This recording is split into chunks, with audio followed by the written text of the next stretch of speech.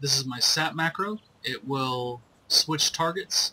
Say you're running towards this target right here, and it is your sap target, and there are two stealth targets in between you and your primary sap target that you don't know about.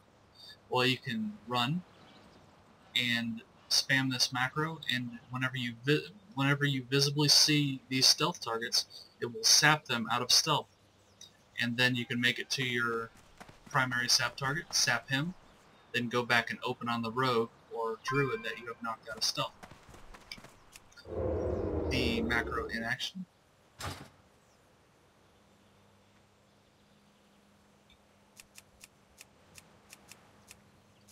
Just like that. I'm not pressing tab at all.